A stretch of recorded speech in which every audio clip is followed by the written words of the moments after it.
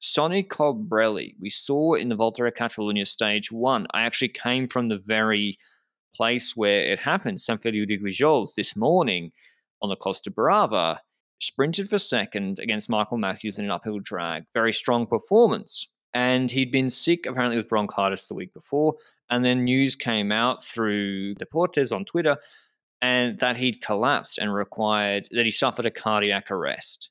And luckily, very fortunately, news did come out afterwards that he was conscious and was taken to hospital. So apparently, since then, he has had a defibrillator implanted, according to an article in L'Equipe, which has then done the rounds at Noseblood, etc.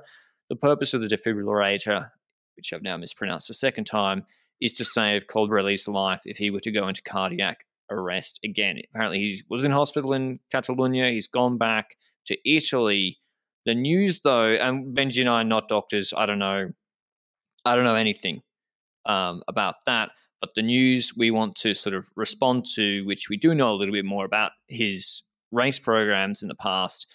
Apparently, according to Italian law, introduced in 2017, athletes with a defibrillator are not allowed to participate in competitions. So that rules Italy out. And apparently the UCI remains to be seen whether they allow him to participate. Didn't this happen with Ericsson, Benji, and that influenced his career or where he could or couldn't play?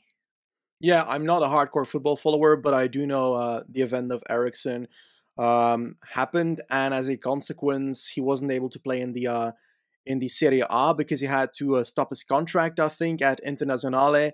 That's why it came into my mind that this could have an influence for Colbrelli's future in pro cycling. And obviously, I hope we can see him in any other race from this point onwards, but it's going to be dependent on what the UCI decide. Nonetheless, when it comes to his race program, what races do we see that Colbrelli cannot ride on paper if he is not allowed to ride in a pro cycling in Italy? Well, Milano-San Remo is one that comes up into my mind, and the likes of a Giro and so forth. Italian classics, there's a lot of Italian races out there, but is it the end of the world if he necessarily can't ride?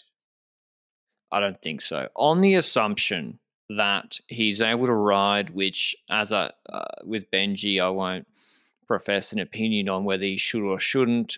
According to the guidelines of the European Society of Cardiology, they say patients with an implanted defibrillator cardioverter should avoid sports that pose a risk of collision and activities that could lead to trauma. So cycling is evidently one of those. But on the assumption, for now, he can't compete in Italy, but he will be allowed to compete outside of Italy. Well, he hasn't done the Giro since 2016, which I think I've criticised before because he could do well there. He's done the Tour every year since then. He was going to do the Tour this year as well.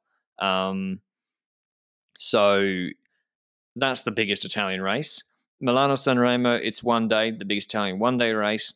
Can't do that. Okay, it's a lottery anyway. Lombardia, he could do well at, but again, not a favourite. And then he used to do a lot of sort of Gran Piemonte, lot of Tre Valli Vaticine. At the end of the year, the fall classics before Lombardia, he wouldn't be able to do them. Again, a shame. He's good at them. Not career-defining if he can do the other races because of where he's moved into, Benji. I think they kind of should take him to the Tour now. He's been that good. I still want to see him at the Vuelta, knowing what his qualities are, knowing what type of finishes we usually have at La Vuelta.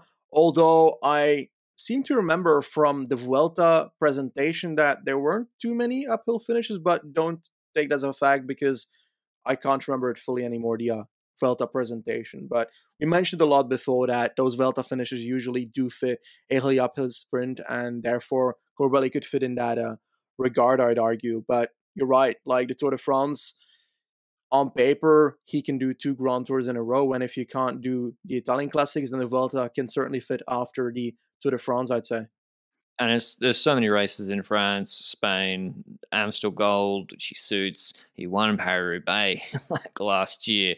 That remains to be seen. Hopefully he's recovering well. It sounds from all reports that the implantation was a success, or implant rather. And yeah, I think first of all, we hope he gets better soon and recovers, even if he can't end up getting back on the bike in a professional capacity. Hopefully he recovers and can lead a somewhat normal life. Because, yeah, scary situation. But now at least it sounds like Colbrelli is on the road to recovery.